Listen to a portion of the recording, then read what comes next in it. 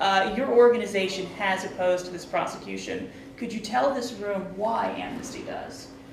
Thank you. I think all the reasons have been already laid out, so let me just summarize it. I mean, we oppose it because it violates human rights, it violates the rights of Julian Assange, it violates his right to freedom of expression, it violates the right of the public to know, it violates freedom of information.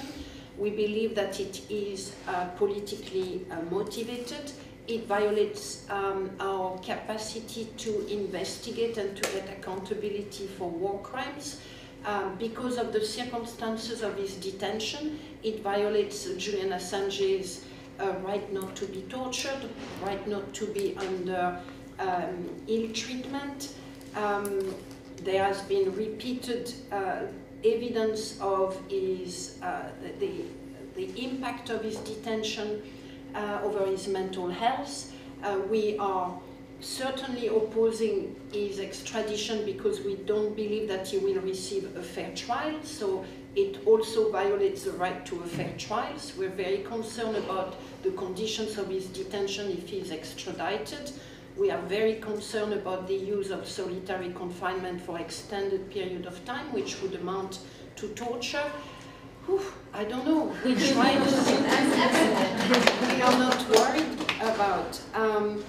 You know, and at heart, it's also about the double standard, the demands that the US government is asking of other governments when some of their journalists or American journalists are being detained under very similar circumstances, and their inability to see the impact that this the detention or the demand for extradition and the charges against Julian Assange poses on the moral leadership of the United States. So, you know, from a human rights standpoint, from a political standpoint with the relationship with Australia, from a moral leadership standpoint, it does not, you know, it's just a disaster to continue in that direction.